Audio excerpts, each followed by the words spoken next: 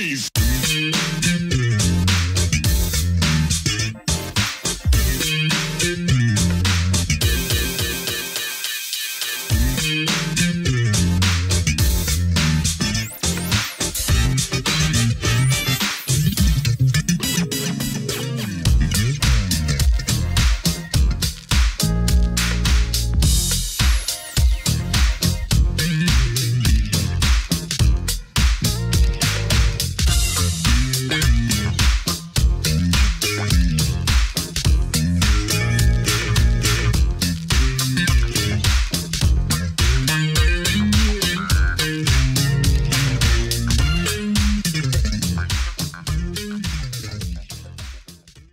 Welcome back to the next part of this Truth and Rhythm episode. Be sure to subscribe to this channel. If you've already done so, please share it with friends. Also become a member by joining Truth and Rhythm on Patreon, or consider donating at funkinstuff.net. Thank you so much for your interest and support. Enjoy.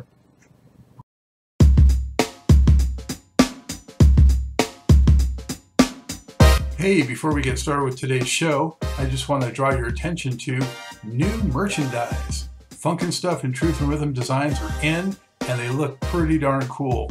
So show your support, help support the program, and show off some stylish merchandise and apparel. Only at the Funkin' Stuff store.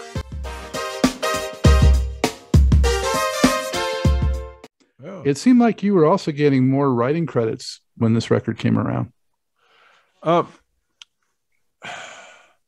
I would always be trying to write and never really having a lot of confidence in what I was writing, but I'd bring stuff into the band, and there was, jealousy started coming in, and egos, and why is he always doing all the interviews? You got plenty of things to say. And see, I think that what happens with us, it happened with us, I'm sure it happens with other bands.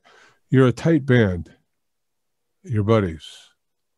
Something good happens for you, and life starts getting bigger and bigger.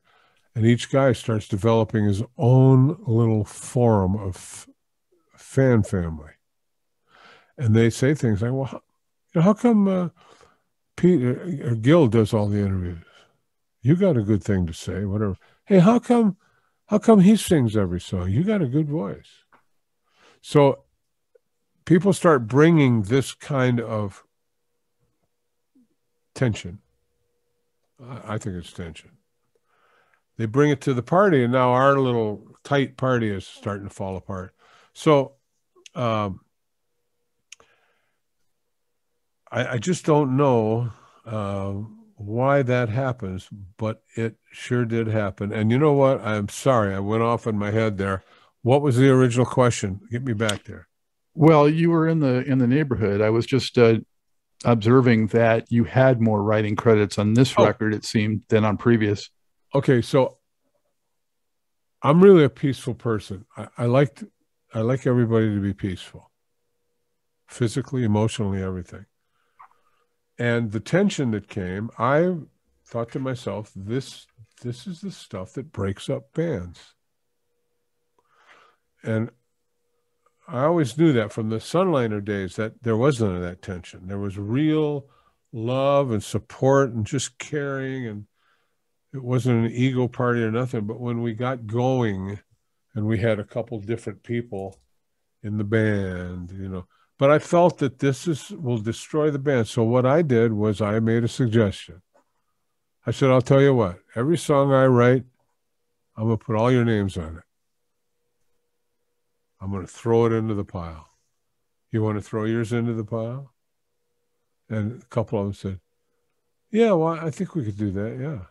And there was one person that threw his thing in the pile, but not quite all the way in. You know what I mean?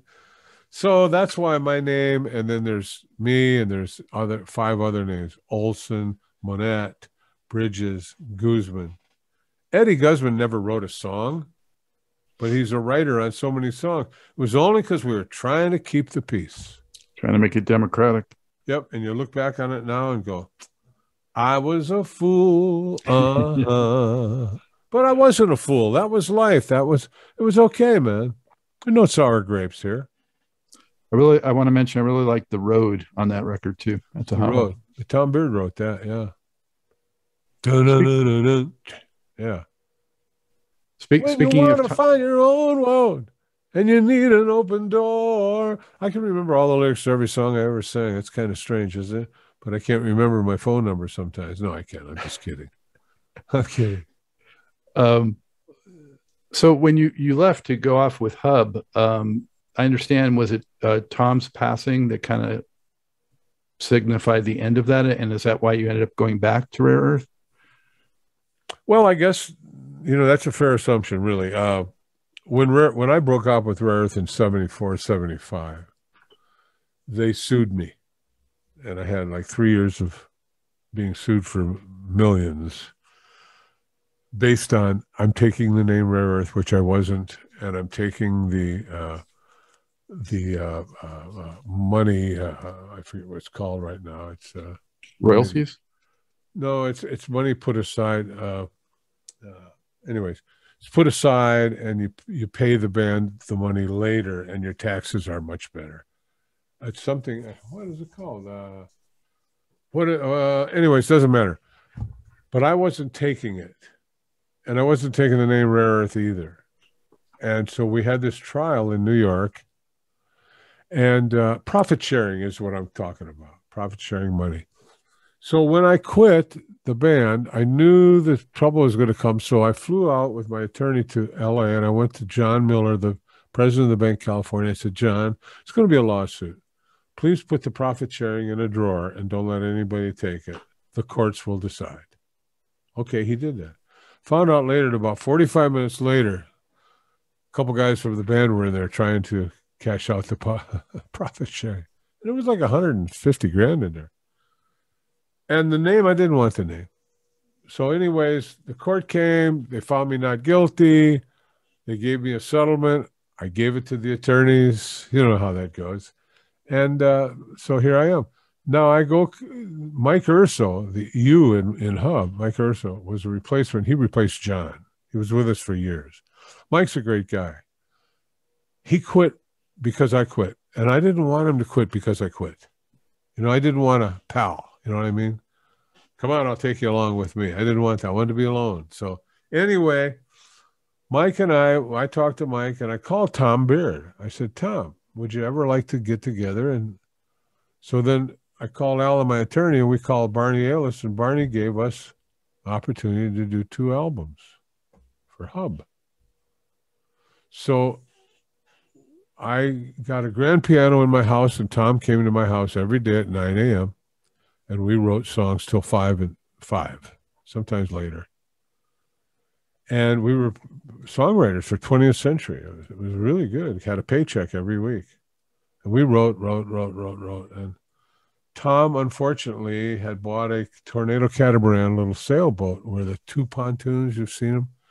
And he took it out. He was taking lessons. But one day he took the boat out and went out on the ocean by himself, figuring that he knew enough about it. Anyways, he died in a boating accident. The thing swung and hit him. They found him 3 or 4 days later, life jacket and everything, but he had a bump on his head, and that was it. Tom was dead. Well, it happened when the next 2 days, we were supposed to do the lead vocals on the second Hub album.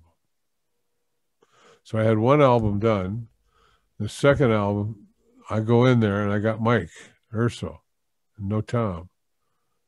And I'm standing there going, well, man, I got to sing these songs. Because, see, Tom was my sounding board. How was that? Oh, a little bit more of this? Okay. Oh, a little over the top on that? Okay, I'll back it off. Blah, blah, blah, blah. That's how I, producer. And he wasn't there. So I did the best I could, and the albums were done. And, yeah, after the albums were done, Barney agreed to do another album on us. And I said, Barney, I think I can get the band back together. Okay. So I had Mike, and I couldn't get Mark and Ray.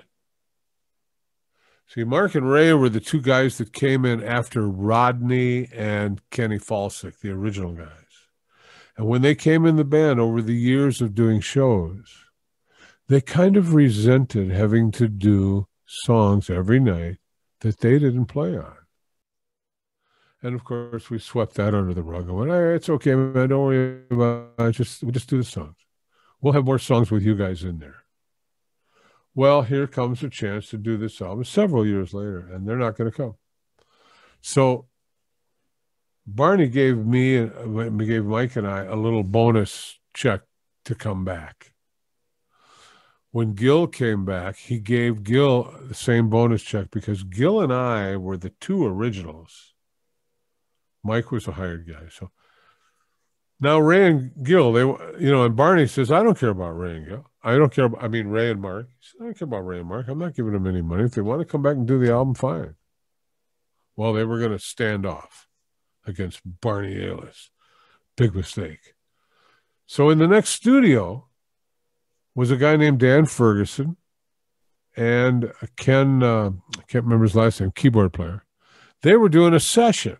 So I walked in there and I said, hey, you guys taking a break pretty soon? Yeah, we're almost done here, 10 minutes. So I come back in 10 minutes. I said, hey, we're in the other studio with James Carmichael, the guy that produced, Lionel Richie, Commodores. Yeah. James is a nice guy. So anyways, I says, you guys want to be on a record? Come on in. Yeah, okay. So they came over, and now that was that Rare Earth Orange album. You may have seen the cover. And on the back I'm sitting there, and there's two guys you don't recognize. And the James Carmichael did the album. So we did that album, and that was done. And after that was done, there was nothing there really, on that album. And so then a lot of time went by, and we managed to do Dino Figueres from the Celebrate days. He emerges later, big star with his Grammys. He comes and we bump into him, and I got a song called King of the Mountain that I write. And I'm showing it to the band. It's pretty strong, kind of a groove, really nutsy groove. And I show it to Dino, and Dino goes, oh, yeah. So, okay, now we're going to get together. Well, Dino brings in like 8 songs, and I have King of the Mountain. And he goes off to RCA. Comes back a couple of days later. He says, man, I got a record deal for us. Do the album. Great. So we make studio, and who knows who took what money out of that budget, but we got a guy in the studio give us a deal, a fixed amount to do the album. So there was money left over. So a few other people enjoyed that, I guess. Anyways, we did this album out there, 8 of Dino's songs and King of the Mountain, which Dino redid King of the Mountain a little bit, not to my liking, but he just felt that he's the producer. And Dino looked up at me, and he came up and he goes, you know something, man? He says, you're a drummer. He says, and you're almost a singer. And I thought, Dino, don't leave the windows in your Cadillac down, because I'm going to fill your car with cement. I'm going to have a truck come up. I got really pissed and hurt. Anyways, that record come out, and they said, no, we're not going to release this record. And I went to RCA, to the guy in charge. He goes, what the hell happened? I says, what do you mean what happened? We did this album. He says, no. He says, I gave you a deal because of the King of the Mountain song. He says, you didn't do it that way. And he says, these other songs, the other 8 or 9 songs, we don't care about those. We're not going to promote this album. I just went, oh, that was that. It was over. It wasn't too long, a few years after that I joined up with Panera, Jerry Corbett. We went out on the road for 17 years and just played.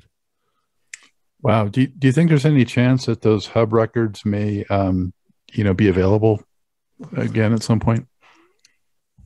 Well, I don't know, because I've got to figure out who really owns them. It's a question of whether Capitol owns them or Motown owns them. Because when we did those couple albums, Barney was going to retire again from Motown, so he called Al Corey at Capitol, and Al brought us over there. And now we released the albums Capitol, and then shortly after that, Al Corey left Capitol. So we were on Fairfax Boulevard, like going, where do we go? Anyways, life goes on, and I'm here right now. So I've only been able to hear, there's only 1 or 2 songs I could find on the internet, and I don't have those records, and they sound pretty good. So it piqued my curiosity. I have all those songs on my deal. And yeah, Dave Siebert, my producer, I told you, extraordinaire. We went in one day and did 4 tracks at his old studio. And one was called, I Gave You All the Love. It's called All the Love. And then another track is called Easy Street. And then we did King of the Mountain, but we didn't call it King of the Mountain, did we? Yeah, we did. We called it King of the Mountain. And we went back. So, and I have 4 songs, and Dave called it Blue Eyed Soul. We never put it out as a record, but now we're thinking about it.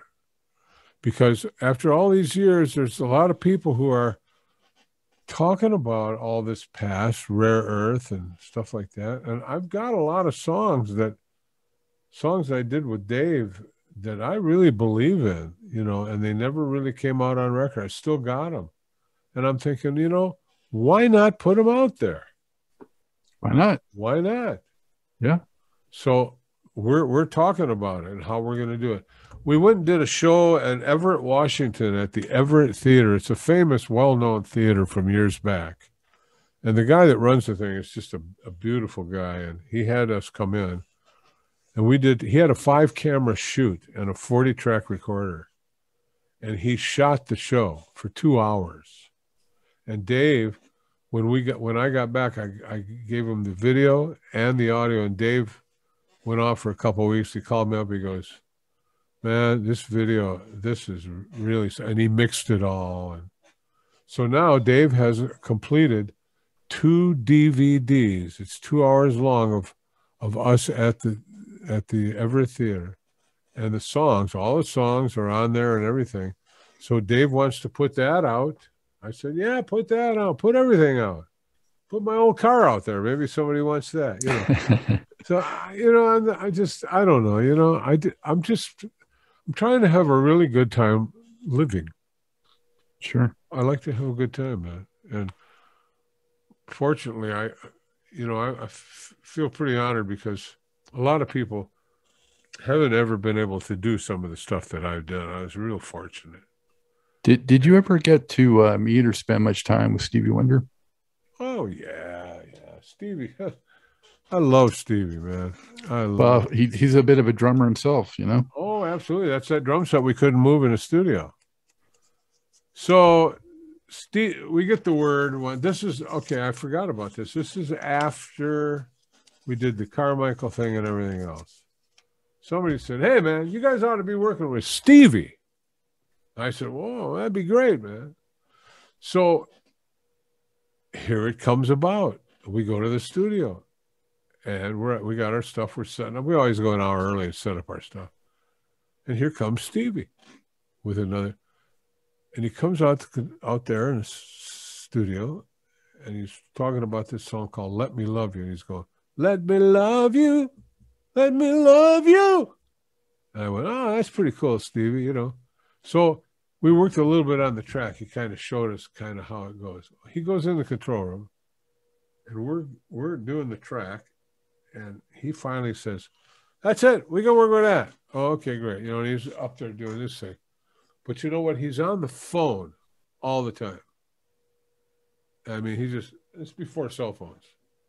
He's just on the phone. So I'm singing the lead. I'm trying to sing the lead. And I sing a line, and the tape stops. And I don't hear anything. So I go, well, how was that? And I hear, cool, man. Okay. Bob, engineer, says, roll the tape, punch me in again, So I punch in the same spot again. Stevie's still doing this. So it's 45 minutes of this. So Stevie, and I'm singing, and I'm not getting any feedback at all. What's happening? Do I sound like a frog? What's going on? So finally, I said, Stevie, can you do me a favor? Can you hang up the phone? I guess it's the wrong thing to say. He didn't say anything. He didn't get really offended. But when the session was over that day, it was over, period. We weren't going back in with Stevie anymore. And you know what? Sorry, I love the guy. I always will. He's greatest. And we just could not work together. What year about would you say that was? Jeez, I can't even remember. 80s. 80s. But I'll tell you a little story. About 3 or 4 years later, I'm in Motown offices. And way over there is a couple of doors of little offices. The door opens up and Stevie comes out of that door. Now, he's about at least 50, 60 feet away from me. And I went, Stevie. And he says, Pete, how you doing, man? And I thought, oh, my God, what kind of ears does this guy have? He remembers my voice from 5 years ago just by me saying, Stevie. And I thought, man, oh, man, what a guy. So I love Stevie. I think he's phenomenal. And I'll tell you who I really think was phenomenal is Prince. That guy, man, when he puts on a song, I know he's shucking and jiving and he's cool and all this, but man, he is good. And the music, the players are great too. And everything is so thought out, the clothes, everything. Of course, he's got all the money to do all that crazy stuff. But man, I hear some of these Prince songs on YouTube, and I just can't believe how phenomenal the guy is. But back to Stevie, just being a good guy. And I heard him play, you know, and I have a friend who's an engineer for Stevie. He says he's the toughest guy in the world to record. He said, because he'll be going, my Sherry Amore, but very superstitious. And they don't know what he's doing, but he's bouncing around mentally. And he's writing new songs within the song that he's trying to record or write. So how do you understand a mind like that? I don't know. But anyways, he's just a genius. He's one of them. He's like a Ray Charles genius. Yeah, one of my favorite. Both those guys, Prince and Stevie. Love. Oh, yeah, incredible. Just incredible.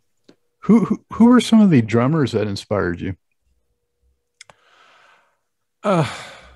There's many. I used to say that I was a drummer who sang. Now I like to think of it as a singer who plays the drums. And when I see other drummers, some of them are just phenomenal. I don't hold myself up in the same class as them. I'm a real simple drummer. I like the beat. I like to feel that momentum of the beat. I'm not the fancy Dan guy. I don't twirl my sticks. I don't hit everything I got just because it's a chance where I can. I'm surprising myself because one of the songs I'm doing right now, it's called Someday. And I think that in the whole song, I'm playing boom, diku, boo, do, baku, daku, buku, daku, boom, daku, buku, da, boom. And somewhere I go, boom, beep, boom, da, do, do, do, da, do. And that's all I do. Patita. My fills are real. My fills, how that happened is when I was in the Sunliners, young, 16, the leader of the Sunliners was a guy named Fred Saxon. He's dead now. Love Fred. He was a true friend. His brothers were horse jockeys. Gives you an idea how big Fred was. But Fred was a sax player and the leader of the band. And he would turn to me and go, "You're too busy, man. You're playing too busy. Too much stuff." Because I was all over the place. I'm 16. Hey, I got that tom-tom. I want to hit it, you know. And so he would do that, and I'd be a little shy in front of the rest of the guys, so I'd back off on my busyness. Then when I started singing, I realized when I was going, I found my fill, dun, dun, dun, dun, dun, dun, dun, dun, dun. Straight beat was nice, man. Easy to sing that way. So I started to be the drummer that just kind of plays straight. And over the years, people have told me that they say, when you play your groove, they really love my groove. And I go, really? They go, oh, man, I've learned so much from you on the groove stuff. And I'm going, learn from me? I barely hit my tom-toms. You know, and then there's these other guys who are well noted as being the all-time drummers. And I think they are. They're fantastic. But I don't try to get on the same elevator with those guys, man. I'm just a simple guy that way. So I think I'm pretty good at drums. And I know when I love the beat and love the attitude, I'm always trying for it. And I get it, but it's just not a fancy Dan thing, you know? Yeah. Well, you know, the pocket, and that's the most important thing. That's it, the pocket.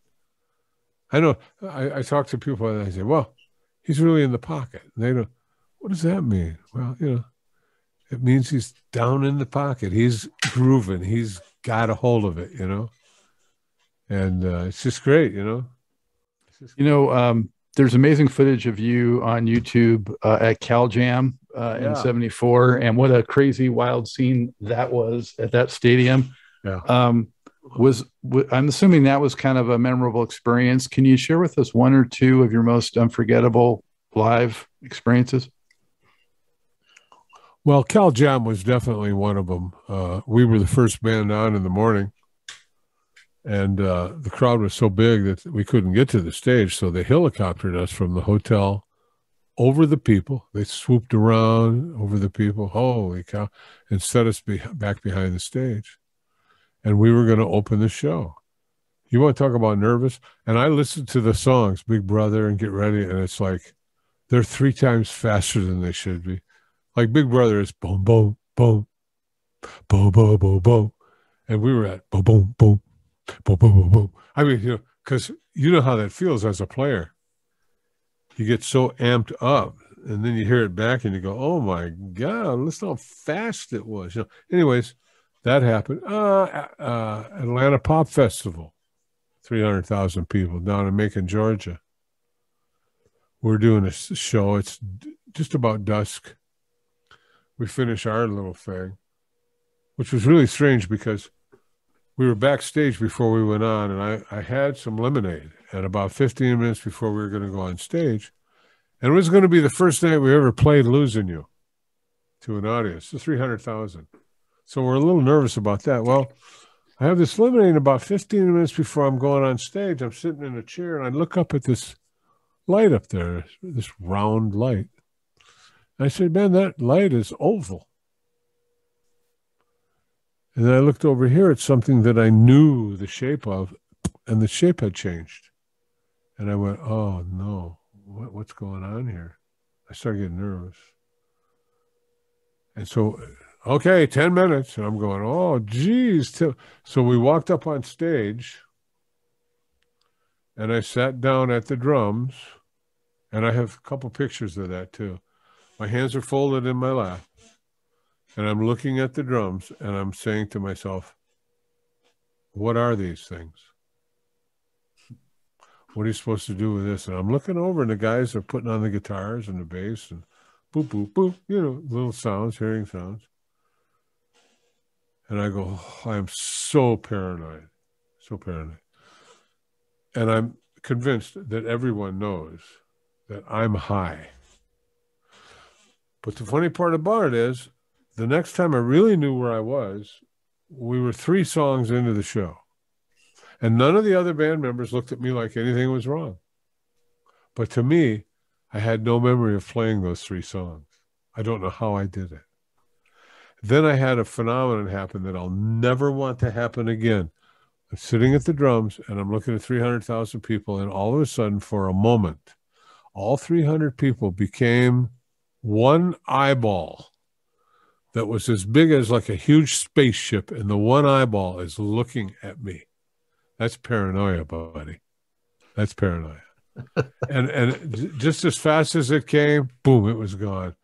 We came off the stage, and eventually I came down, and I never wanted that to happen again. So that was a memorable moment. That's really what they call hard lemonade. Yep. And then we played 5 nights, Madison Square Gardens, opening for Sly and the Family Stone. Oh, wow. And I always wanted to meet Sly. Well, back in Detroit, in the 60s, we played a club up in Lansing, Michigan, called Grandmothers. And it catered to the Michigan State people, college students. And there was a new band nobody had heard of. He was just coming to Grandma's to play for a night. It was called Sly and the Family Stone. And when I heard them, I went, uh-oh, it's a pretty cool band. Years later, we're playing 5 nights at the Madison Square Gardens. We go up there the first night, and I mean, the place is packed. There's 20-something thousand people, and they're dressed to the hilt. And there's black people, white people, green people. There's all kinds of people. They're dressed to the hilt, and it's in the air, man. Sly. And we like to think, and rare earth. Anyways, we go out there and we play our show, and the people were very nice. They liked it a lot. Now it's about a half-hour break in between, and Sly's going to come out on stage. And he comes out on stage, and he had this song called "Thank You for Letting Me Be Myself," and that's like boom boom boom ding ding ding boom boom boom ding ding. Okay, and I'm waiting for that to start because I know these 25,000 people are going to rock this stadium.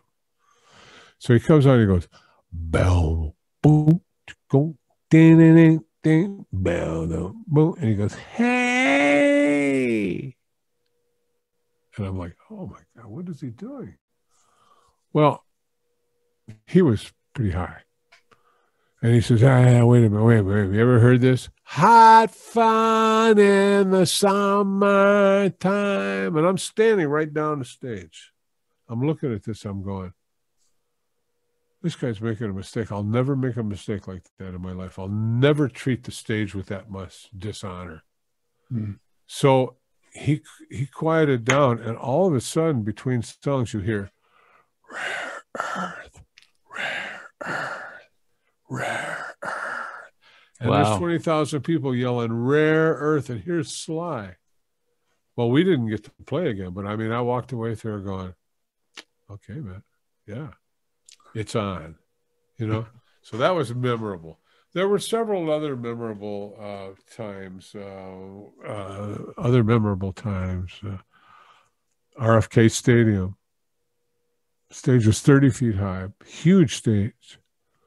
And the people were all up in the stadium. And they said, you can't come down on the grass because you'll ruin the sod and the football game is Sunday, blah, blah, blah, blah. Well, as soon as the band started, they came down. And not only that, but that 30-foot tall stage started rocking like that. I'm going, this is where we're going to die? We got off that stage. I mean, that was monumental. And there were, you know, Scott, there were so many things, man. Oh, yeah, South America. I mean, you know, whatever. Who might be, aside from Sly and the Family Stone, an act that just kind of blew you away? So many. God, how do I? Well, we didn't have the opportunity to just sit and enjoy headlining acts when we were doing shows. First of all, those dressing rooms over there belong to them. These belong here, and you're in that one. So we'd go on stage. The big act hasn't even, they're not showing their face yet. And we come off stage, and we're in our dressing room drying off, changing clothes because we're going to get out of there, right? And now the big act's on stage. And you hear the screaming and everything. But, I mean, the Eagles, oh, my goodness gracious. The Eagles were the first concert I ever attended back in 71. The Eagles? Yeah, with my sister. I used to know Don Henley in L.A. My friend's son used to work at his little ranch there. But, you know, I don't know what to tell you on that because the only acts that I wanted to listen to were acts that I was impressed with and I thought, I can learn from these people. You know, like Dr. Hook and the Medicine Band, we did shows with him. I never watched him. I just wasn't into that. But I wanted to watch Sly, and he just never played. Atlanta Pop Festival. I'm through with my show. I'm drying off with a towel, and I'm backstage. And up here comes a limo, pulls up right next to me. And the back door opens, and a foot comes out. It's got a boot on, like a snake boot. Boot goes on the ground. The other boot comes out. This guy stands up and he goes, "Hey, man, how you doing?" I said, "Hey, Jimi Hendrix, how you doing, man?" Kind of an impressive moment. Yeah. I thought. Yeah. Buddy Miles taught me a lot. You remember him? Mm-hmm. Changes. Drum? Yeah. Did a couple Them shows. changes. Yeah. Did a show with Buddy. And they set up his drums, and I went and looked at his drums, and all the drum heads were beat to a pulp. I thought, how can he play these things? You know, dan dan dan dicka dan dan dan. You know, he come out doing that. And then afterwards, we're in the hotel room and talking to him, and he says, "Come on up to my room." So we go up to his room, and we're talking, and he reaches under his bed, pulls out a bottle of pills. And he opens up and takes one of these things, pops it in his mouth. I says, "What are those?" So he told me what it was. I'm not going to talk about it now. I said, "Oh, I heard about those." He says, "You want one?" I said, "Yeah, okay." So I took one. I trusted Buddy, you know. About 5 minutes later, he goes, "Peter," he says, "you should probably go to your room." He says, "because in about 15 minutes, you're going to go to sleep." And I went, "You're kidding." So I went to my room, sure enough. Went to sleep. I woke up the next morning. I never felt so refreshed in my life. I don't know what that thing was. And that's the way those things are. The problem is we do it again and again and again, and then they don't act that way anymore. Yeah. And the drugs get really weird. I know. We had our drug days, too. You know who I saw on July 4th is Grand Funk Railroad, who I never actually even ever saw before. Mark Farner wasn't with him, was he? No, just the original drummer. Right, yeah. Yeah. And the guitar player from Kiss. Yeah, I know Mark's a good friend. We talk from time to time. We actually do a couple shows together. I just got a call to do another one with him in October. So I don't know. We'll see. We'll see. I'm trying to get out there and gig because I love playing, man. I just love to play. And I mean, if I knew for a minute that I have played my last show, man, I don't know how I'd be affected by that. So I talked to Mark Farner. We talked about this and wondered why we kept going and how it is that we kept going. He says, the thing is we believe that we have still got another hit in us. And he said, if we stop believing that, he says, we might as well just quit. And I agree with him. That's why we keep going. I believe that there's something in there that's going to click with the world. Well, maybe that'll never happen, but at least I believe it. It kind of keeps me going. You still have that creative spark. It's a beautiful thing. Kind of keeps me a couple steps ahead of the Reaper. Yeah, like in your song. Yeah. I'm going to pull a reference out here that you probably haven't been asked before, or at least for not a long time. And that was, I noticed that you had apparently, at least you have a credit on Chaka Khan's sister album from 1979, Taka Boom. Is that something you recall doing? Oh, yeah, Taka Boom. John Ryan was doing a production on us, and he got Taka to sing something. Now, I don't know if I was on Taka's, I don't even know. I remember Taka. It was Love, Sweet Love. I remember the song. I'd have to look it up, but it is. Yeah, it is on an album that John Ryan produced.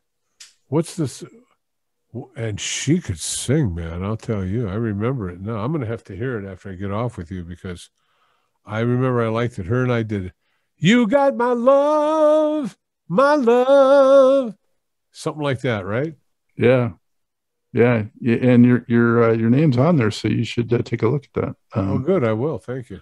Yeah. And then you had the commonality of she worked with Undisputed Truth, who was, a Norman Whitfield act. And so there's common threads. Oh, yeah. So in the meantime, I'm doing these. I kind of thought, well, that's it. That's it. And then the people out there, like as yourself and other people who are interested in all this stuff, there's kind of like a little new life that's surging around out there for me. There's a lot more interest lately. I think that has to do with a lot of reasons. One is I'm very much older, and people of my demographics are all north of at least 55, 60. And that's okay. I know that they don't buy records and they don't go to shows, but you know what? They just might buy a DVD. They might. And I'd like them to do that because in my family, there is an illness, and it's very scary. And I'm not looking for, tears or anything, but it affects my life like this. I will give anything I have to help that person survive. I don't want to have to do that because I have some life left that I'm going to live, and I'm going to pay my bills and stuff like that. I'm not after limousines and jet planes and caviar and silk suits and pounds of cocaine. I'm not after any of that stuff. I had all that stuff. Now, all that matters to me now is that the audience still enjoys what I do. I still am able to love my family and my friends, and I just kind of want to be healthy, and I want to see my friends and my family and other people enjoying life and laughing with a lot of humor. I know it's really tough these days, but you know what? That's why I don't turn on Fox and CNN and all that stuff. Not because I don't care about our world. I do. It's just that I can't listen to all them doing that anymore because I care about my life, my family, my kids, my friends, my stuff. So I would really like to know that the music thing, I survived my whole life from the music thing. And here I am faced with this problem, and I don't want to say, hey, but if I have to, I will swallow my pride and I will go out to everybody I know and say, hey, can you help this kid of mine? I'm helping. I'll give everything I got. I don't want anything, but I want to be able to not be wind up in a home on some farm and, you know what I mean? Somewhere where life doesn't matter about me anymore. So I kind of got this little problem going on. And I don't really want to say it because I don't want it to seem like, oh, well, he's just after this or after that. I'm not. I'm scared. I want to keep my family together, and it's a little nerve-wracking. So I want to go out and do shows. I want to earn money. I want to earn my keep. I want to earn this, and I want to be able to help my kids and do blah, blah, blah, blah, blah, blah, blah, blah. And if I have to, I'll sell the house. I'll sell it all. I'd do anything for my kids. You would too. That's the way we are, and that's the way we should be. So anyways, who knows? Peter, besides your autobiography, I mean, you've done these podcasts that document, your history so well also. I mean, I want people to know that those are also available through your website. I'm not sure where else, but that's pretty incredible that you put those together too. Well, I did that. I made each one of them like 15 to 20 minutes long, no longer, because I thought it gets a little boring.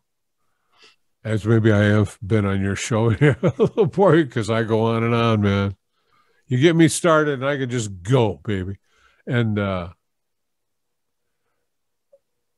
just sat there and turned the mic on and just started up. And I would try to leave the thing like, and then Tom came to the studio. Hey, this is Peter Rivera. Thanks a lot for listening. Come on back tomorrow. Anyways, I've got 46 of them. And right now I'm on 20 or 21, I think. So I've got another 20 no one's heard. And then I got to the point where didn't want to be redundant. I wanted to tell, refreshing stories And but I've been doing some interviews lately, and man, I tell you, you guys are, you know, it's like you're poking me and information's popping up. I go, shit, I forgot about that myself, you know, which is great fun because it's hard to. How do you do that for 60 years? You know, when I started playing when I was 10, I'm 77 now. 67 years, I've just been doing whatever. You know. Anyway. What does funk music mean to you? And can you describe perhaps the intersection of rock and funk? I think funk for me, and I don't know what everyone else's description of funk is, but when I hear something, I go, man, that's really funky. It kind of moves me. It moves my body parts. I can feel it, tension in my, well, like in my groin, like, yeah, you know, tightening up your buttocks. Go, oh man, that's, he really hits a great note there. So it's a physical feeling, funk. Pop music is a mental feeling to me. I can sit there and listen to a really great song, and there are some phenomenal songs out there that are pop music, but I don't feel pop music in my body. I feel it in my brain and my heart. You know, I mean, just the other night I watched The Mule. Don't let the old man in. Now I just went, wow, listen to that. It was so tender, and he's so good with that song. But then I listened to Prince going, and I'm here. My body's starting to move, see? So that's funk to me. So my body moves. When my heart moves, that's pop. That's my only description.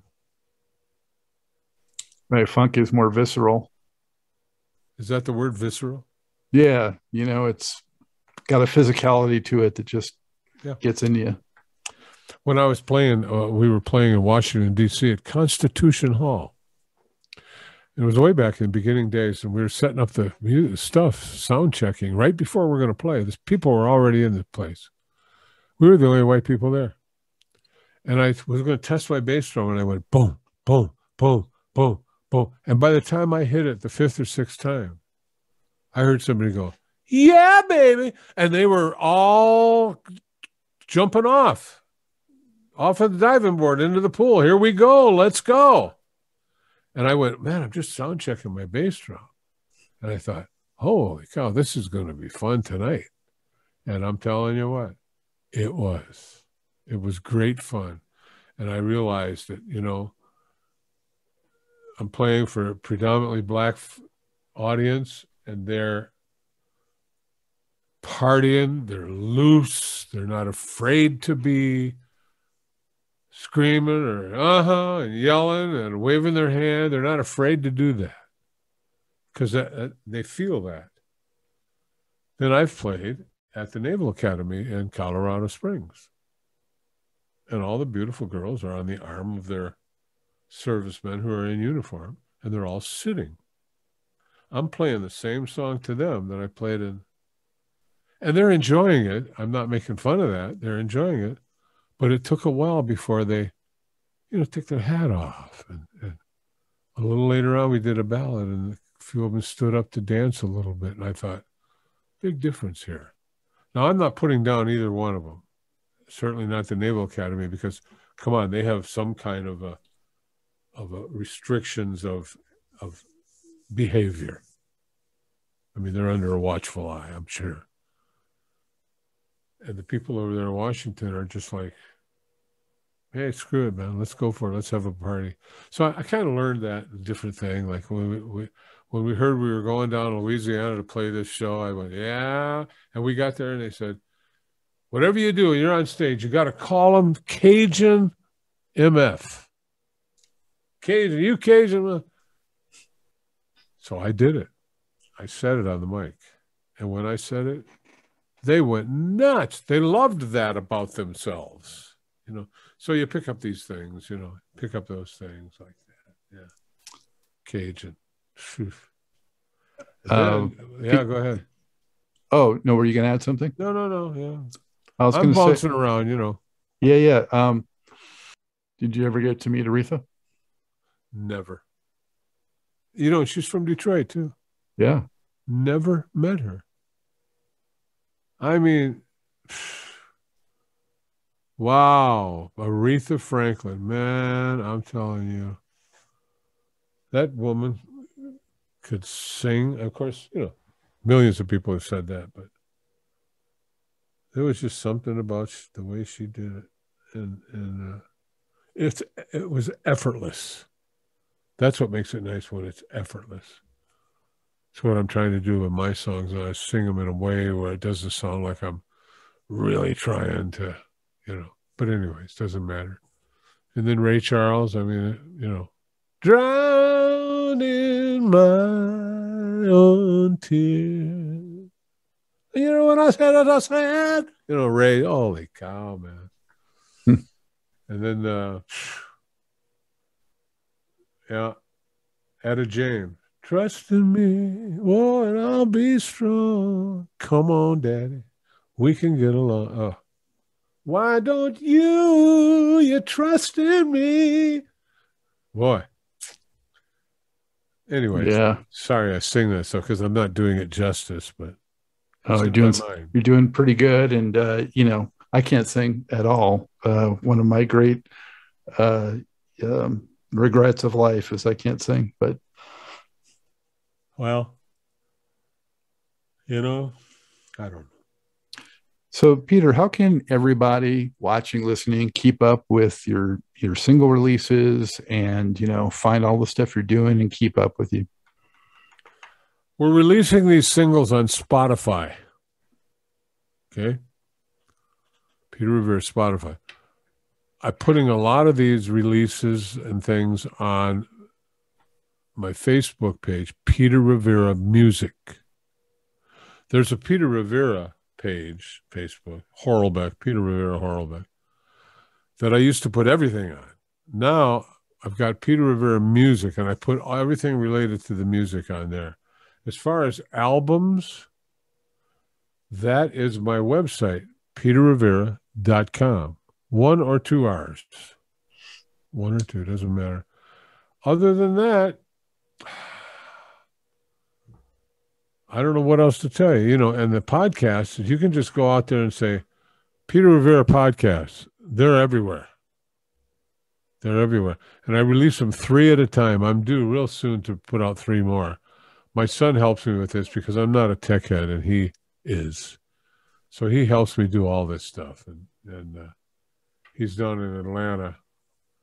And anyways, I've got to call him and say, hey, Casey, let's do the next 3, So, that's how I am. I think it's been great, especially during, these pandemic times, that you've been, keeping a line of communication with your followers and friends and everything so much through Facebook. You post pretty often and you share, what's coming and things like that. So, do you feel good about that I do.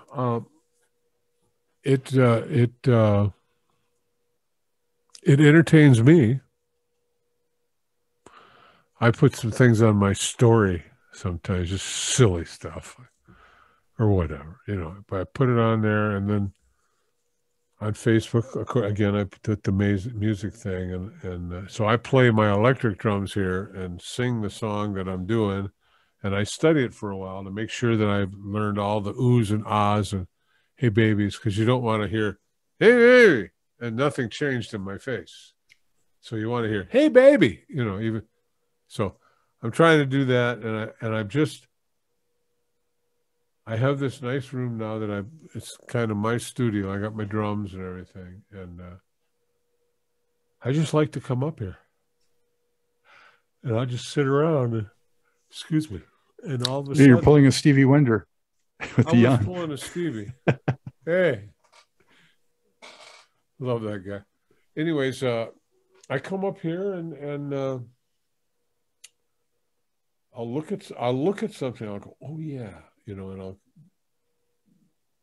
next thing I know, it's 2 hours later and I'm doing something. So I just kind of entertain myself.